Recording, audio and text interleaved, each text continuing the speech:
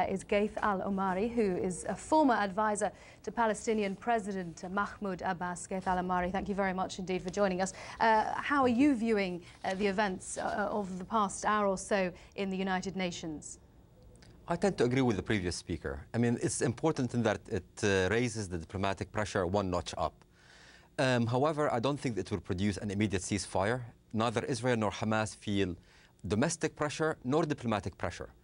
The U.S. Israel is most sensitive to U.S. pressure, and we have not seen that coming.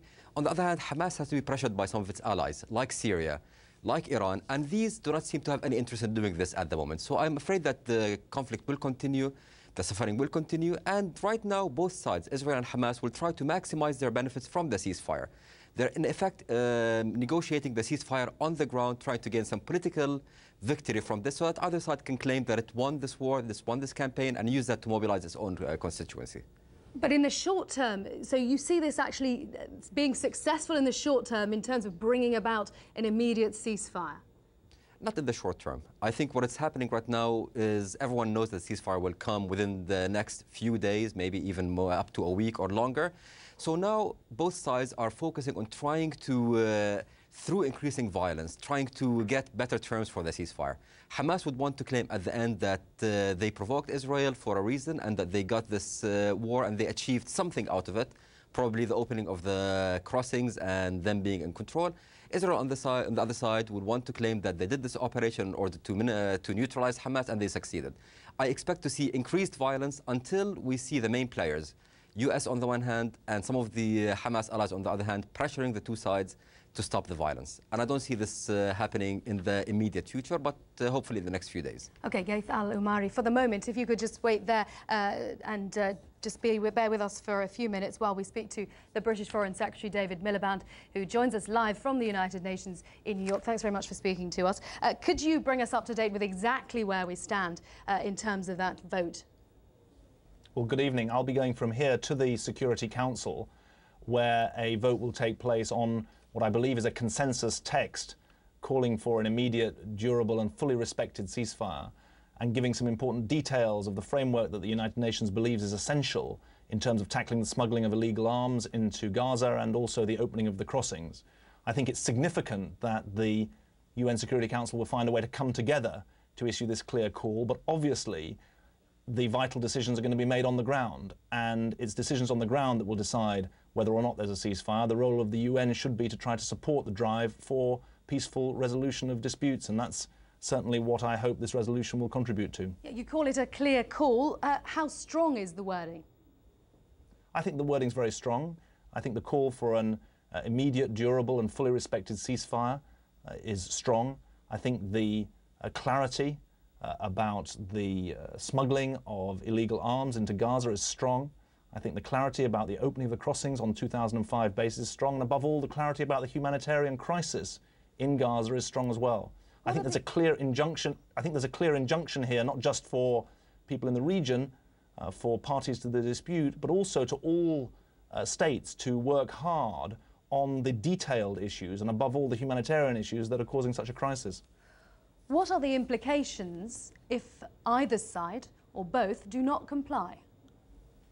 Well, obviously, if either or both sides do not comply, then the ceasefire will not be achieved and the fighting will continue with the consequent loss of life and the consequent devastation.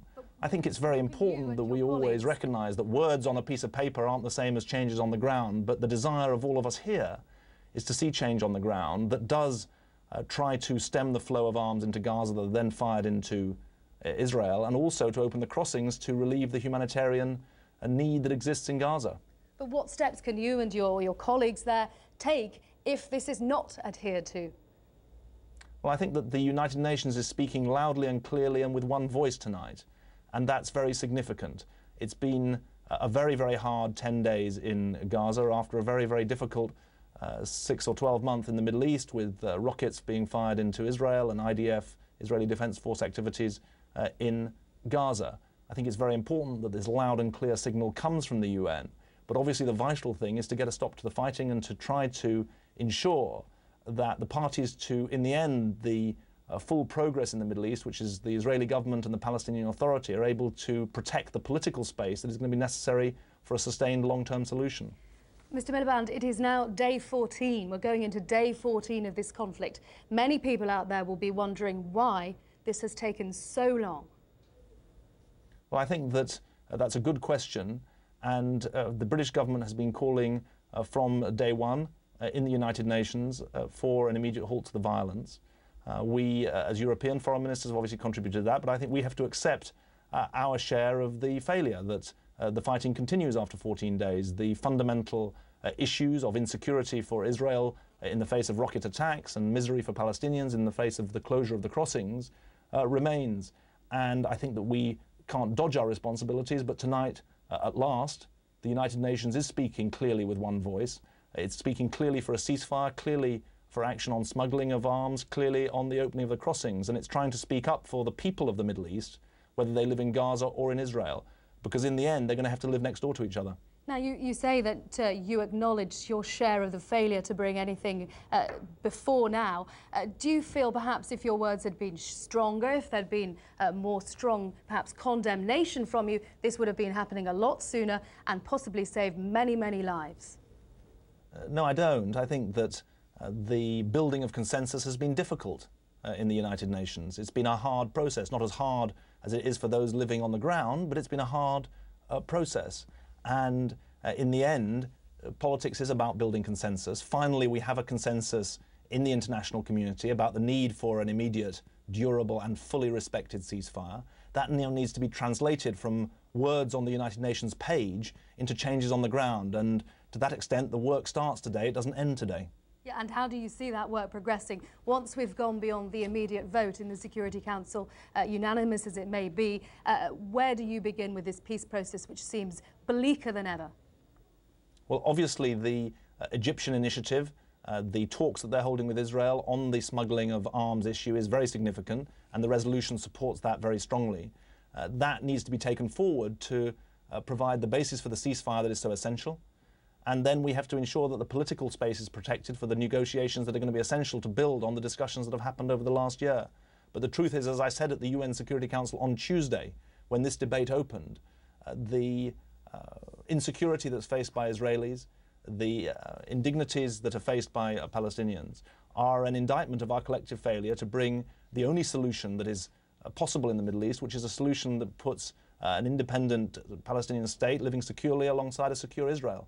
And we all have to contribute to that. There's an immediate task in respect of the ceasefire. We've then got to get down to further business, and this is an urgent priority facing the new administration. I think it's significant that President-elect Obama should have said he wants to get stuck into this from day one.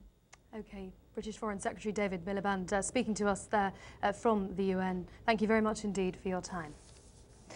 Well, let's return now to Washington and speak to Ghaith al-Omari, who we were speaking to a little earlier, who is there listening in to what the British Foreign Secretary has to say. Your thoughts? I think he got it absolutely right. The whole conflict has to be looked at in a context. The context is the failure of the peace process, and indeed Hamas's rise to power. Hamas, which is an extremist terrorist organization, rose to power because the peace process was dead. And yes, we have a current crisis that we have to resolve, taking two issues into account, one issue being the humanitarian situation, and the other issue making sure that Hamas does not benefit politically from this. But once this is over, we have to go back to the peace process. The worst scenario that I can imagine is destruction and chaos in Gaza and stagnation in the West Bank. This will help no one. We have to go immediately for a peace process, try to get something by the end of this year, a settlement freeze at a minimum, but possibly even starting to talk about a peace deal. This is how we can make this sustainable. Otherwise, we'll have this kind of a conflict happening every 2 or 3 years. We heard President Bush speaking just around a year ago or so at Annapolis, saying that he had hoped that some sort of peace deal would be in place by the end of 2008. I mean, you look back at that and, I mean, it seems incredible now. It was, in some sense, unrealistic to expect such a short timeline. However, a lot of progress has been made. And indeed, the talks between the Palestinians and the Israelis have progressed. Things on the ground have not matched up to the political progress, and we saw this breakdown. Well, we have a new opportunity. We have a new administration coming in. Sorry, Mr. Al-Omari, you're talking perhaps, you're not talking about Hamas. I mean, you're talking about the Fatah and the Palestinian Authority. I mean, that's just one side of the story, isn't it? Yes, but Hamas has one clear political line. Their line is that negotiations don't pay, violence pays. And as long as negotiations do not succeed, they are credible. If there is a peace deal, if there is the promise of a Palestinian state, Hamas will have no political message to send. And as such, they will have to come in and play the game based on internationally accepted rules. Right now, they can hold back, they can continue firing missiles, they can continue benefiting from the suffering of the Palestinian people because there is no other option on the table. If there's another option, I believe that their popularity, and indeed the popularity of others like Hezbollah and other extremist organizations in the region, will wane. You think that the support for extremists will wane, but do you feel that this conflict in the past few days has strengthened Hamas as an ideological force? We will see after the end of the conflict. It's too early to tell. But what it has done, for sure, is it strengthened anti-Israeli sentiment and anti-American and possibly anti-Western sentiment. It's hard to see those images and not to be angry. So in the short term, yes, Hamas has been strengthened or its popularity has been increased. Now, it will depend. If the ceasefire comes at terms which are favorable to Hamas, then obviously the popularity will increase further. If, on the other hand, it does not, then Hamas will have to answer a very difficult question. Why did you end the ceasefire? Why did you start sending missiles into Israel? Why did you bring this destruction on Gaza? So these are all questions that are too early to predict. But for sure, stagnation in the peace process will benefit Hamas. And in the short term, the violence and the suffering goes to the benefit of extremism and the benefit of hatred. Ghaith al-Omari joining us from Washington. Thank you very much indeed for bearing with us. Thanks for your time. Thank you. Well, let's bring in Yossi.